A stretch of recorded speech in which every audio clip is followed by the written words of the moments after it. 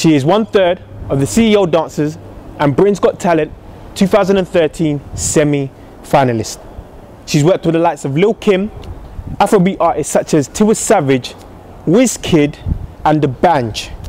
She knows how to entertain and work a crowd. Her curves are dazzling, but her moves are equally mind-blowing. Today, I get a little closer with Nqobile. Welcome everyone to Eni Interviews, and I'm here with this beautiful lady, but I'm gonna let her introduce herself. Hey guys, I am Nqobile. Hey, see, that's how you pronounce it. Is that how you pronounce it? Well, no, my mom calls me Nqobile. Nope. But since not everyone can pronounce it, I'll stick to Nqobile. Nqobile. Yeah, so it's much easier. No. Nqobile. It's kind of got a kick of a click to it. Nqobile. Say it like you mean it. Nqobile. Nqobile. Yeah. I'm trying. You're trying. Again there. I'm gonna start off with some fun questions. Go. Would you rather speak fluent in every language in the world, Yeah, or be the best in the world at something of your choosing? I'm gonna go with something of my choice. Yeah. Because I just think it's best to be good at one thing and do it perfectly, then you can start learning other things. Languages are great, but I think English can all do for now. Yeah? Yeah, I want to perfect my craft for now. Okay, cool, Yeah. Would you rather be without elbows or be without knees? Lord, can I use my knees, you know, when I'm dancing? So I think the elbows can go. Lord, don't take away my elbows, but I prefer my knees. Okay. Would you rather change the past or be able to see into the future? Ooh, I think I'd like to see into the future. Yeah? And maybe change a few things in the future if they're not what I want. Okay, fair enough. CEO Dancers. Tell me, CEO Danseur. how did the name come about, and I heard there was a lot more of you in the beginning, originally. Well, not in CEO Dancers. Initially, Esne and I, one of the members of CEO Dancers, we're in a group called Coco. Yeah. This was like the first year of uni, and there was 4 of us, and then the next year we met Solia and we decided, you know what, let's rebrand. Gosh, we went through a lot of names, some ridiculous names as well, but you know, CEO kind of like, it had a nice ring to it. Solia actually came up with it and kind of just stuck to it, and throughout the years it had more of a meaning. It actually means like being the boss of your craft, or kind of owning what you do, being on top of your game. Okay. And I feel like we've kind of done a little bit of that, so yeah. How long have you girls been together? 5 years. 5 years? Yeah, literally 5 years. It's our anniversary this June. Wow, a month ago. Wow. Did you celebrate it? No, because the girls are in Nigeria and I'm here, so in spirit we did. Being from South Africa, how important is it for you to represent your country? Oh, it's super important right now. You know, I feel especially in the Afrobeats industry or African entertainment industry, I feel like Nigeria and Ghana are winning right now. They're on top of their game, you know, and there's not so much Southern African entertainers. So for me, it's important that I put South Africa on the map in whatever I choose to do. So definitely, definitely, man. What has been your most memorable experience? I think being on Britain's Got Talent, not just being on the show, but like the way the judges kind of took us under their wing and like their reception towards us. For me, that was like amazing. It was like mind-blowing because we didn't expect that. We went there with just like an open mind, open heart, and like whatever, we're just doing it just for the bit of exposure. But the way they took us on and like they believed in our vision and brand, like that was amazing. And what the experience has done for our careers, it's like totally just, it changed everything. Like from Britain's Got Talent, we got more international bookings, we've been traveling. So for me, that whole experience has kind of opened up doors and put us on like a different platform to do things that we're doing now individually. Like that's been the highlight. Definitely for my life and for my dance career as well. Okay. Yeah. How was it like even meeting Kanye West? How did that even come about? Easy, easy. I love you, by the way, Kanye, legend. It was actually so random, super random, because I was teaching one of my Afrobeats classes in for like Opulux, the agent that booked me, and as I was teaching downstairs, basically one of the women told me, okay, Kanye's upstairs, whatever, and I didn't believe it. I was like, okay, please, Kanye's in the same building as I am, please. So I went upstairs with my agent, we were having lunch, and guess who came to tap me on the shoulder? And walking by, I was like, no freaking way. I couldn't believe it. I was like, oh my God. I wasn't screaming or nothing, but I was like, literally like, I couldn't speak. And anyway, he was just being so lovely, and I got him to kind of record a little something, give us CEO Dancers a shout out. Yeah, he was so amazing, actually so humble. Would you say like that he's the best person you've ever met? Not necessarily one of the best, yeah, but there's been so many amazing people I've met. He's definitely up there with one of the best. How was it like performing with Lil Kim? How did that even come about? Lil Kim, oh gosh, you're taking me back to great moments. Lil Kim was actually another random one, very weird, social media. It was through Twitter that we got spotted actually. We heard that she was looking for dancers, and like one person recommended our group, and like her agent tweeted me, and from there literally we've been like conversing on via email, and then from there they booked us, and we learned the choreo from her YouTube shows, and like literally the next week we performed with her. It was so crazy. It was all so quick and random. Amazing though. At what age did you decide to become a dancer? A dancer. If you could remember. Well, not so much a dancer. I decided that I wanted to be an entertainer. It was like a dream from when I was a young girl, but I think maybe I was 6 or 8. I can't remember, but I was super young. Like I've always been like the entertainer of the family. Like my aunties would be like, oh, get up and dance, da, da, da. When we're in essay, I was like literally the life of the party. So it's always been, it's like something that's natural. It was kind of like expected of me to go into kind of this field. Yeah, I've always loved it, always. Fair enough. Always. Unicorn. Yeah, what's the message Unicorn. Tell me about that. Well, Unicorn is my brand that I've been working on for the past year, and basically Unicorn is it's a movement and it's a lifestyle, and it's all about celebrating people's individuality, people's differences, their intricacy, and celebrating their beauty and originality. And what it is with Unicorn, that I've started right now, actually I'm starting the BUB Unicorn project, and I've chosen 12 people, like following their lifestyle, and capturing their unique moments, like what makes them stand out, whether it be their flaws, their beauty, whatever it is that makes them so special and so different. And the second part of Unicorn is the brand, which is the business. And the first thing that I'm going to bring up from that is my colored hair collection.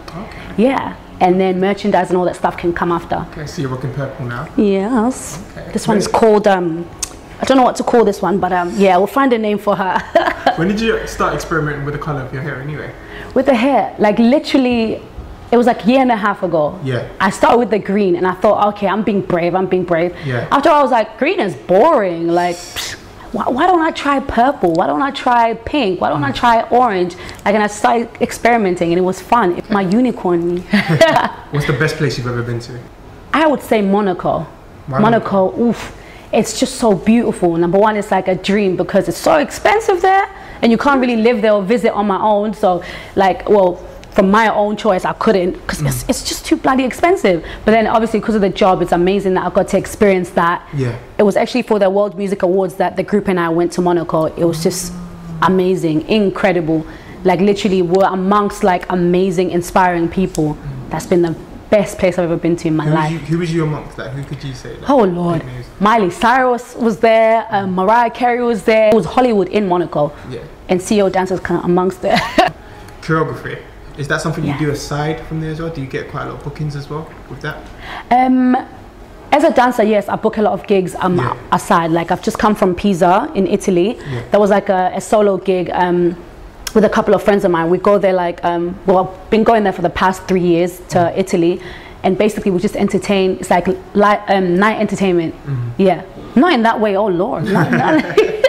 What's the next step for Nqobile? What's next in the future? Well, currently I'm working on a music project, which is something I'm also so passionate about. So the next step for me is to remain in the entertainment industry. So yeah, Unicorn and music are my focus right now. Okay, cool. Where do you see yourself in the next 5 years? Oh, kind of connects to what I've just said. I think definitely within the entertainment industry. 100%. Yeah, I just want to be a better performer, a better me in general. Like, I feel like I'm on a journey of just this self-discovery. I feel like I'm in a good place where, you know, I can be used to like inspire people and just stay in that platform. I feel like you're doing that already anyway. Aww, making me blush. Could you see yourself doing anything else besides being an entertainer? Lord, no. I mean, things on the side, like I want to do some charity work and stuff, especially from my hometown where I come from. I want to do a lot of things for my people and like help other people as well who have, you know, I love helping people, but apart from like job wise, I don't see myself doing anything else. Wow. Maybe writing. I love writing, but I do songwriting, so that's kind of in the same. Okay. Yeah, I do song. Got a few hobbies there, don't you? Yeah, I just love life. How do you handle the pressure of like performing on stage?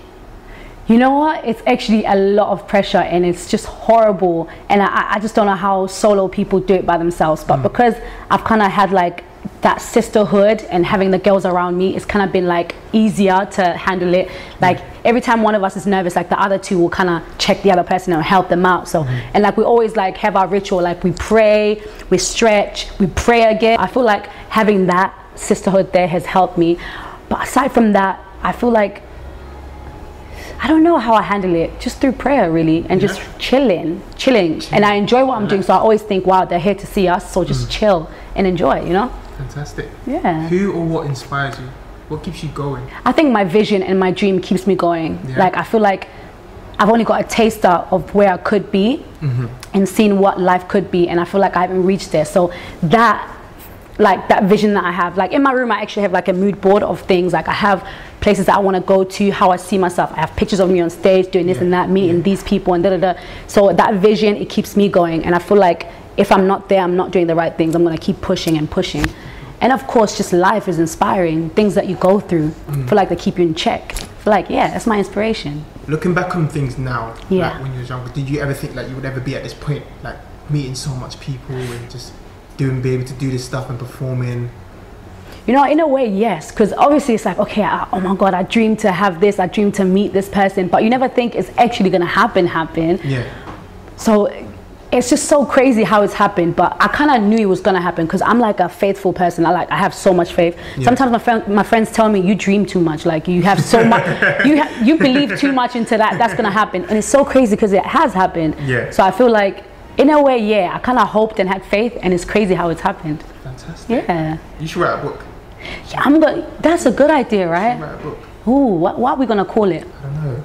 The autobiography of the unicorn. You can probably just put it unicorn. Unicorn, okay. What impact do you want to have on the world? Oh, that's a good question. I think I want to be remembered as a person who literally had dreams and kind of went for it, regardless of what she's been through or what was against her. She just did it. Because she was crazy enough to believe she did it, so she did it. If you was to relocate, where would you relocate to? I'm thinking you want to say America. Without a doubt, LA. LA is like my heart. When I went there. What's so special about LA for you? I don't know. It's just about when I was there, I didn't want to come back here. I literally cried. And I was in my room for 6 days crying. I was like, why am I here? No. And I never feel like that about anywhere I go. So I feel like I kind of had like an attachment to LA. And LA is like LA, come on. It's like the life. It's amazing. Either that or my hometown, South Africa. I wanted to ask that a bit personal. Okay. Are you single at the moment? Yes, I am indeed. Ah, okay. So to all the fellas out there, they can, you know. No, they can't. Oh, they can't? No, you can't. Fair enough. No time for that. No time for that. No. Just work. Yes. I hear that. Definitely. I could definitely second I'm that. here chasing dreams, honey. I hear that. Now, you've met the likes of Chris Martin from Coldplay, you've met Usher, will.i.am, you've met so many people. Would you say like those are like reassurance to know that this is, you're on the right career path, this is definitely destined for you? I think so, yeah. Because I remember a personal prayer I prayed to God like a couple years ago. I was like, you know what, God, this is what I want to do. I want to make sure I live right for you, and and just make sure that you put me amongst the greats, and make sure that my head is amongst those lifted and amongst the great people, and connect me with these people. And I feel like it's just been so crazy because for the three of us, Ezine, Solid and I, that's been like our dream and our wishes, and it just feels like it's kind of like reassurance that yeah, you guys are doing the right thing, you're on the right path, and greater things are bound to happen. You got to believe as well. Exactly, self-belief, yeah, and faith is important. Fantastic. It's amazing. What's been your hardest challenge to date?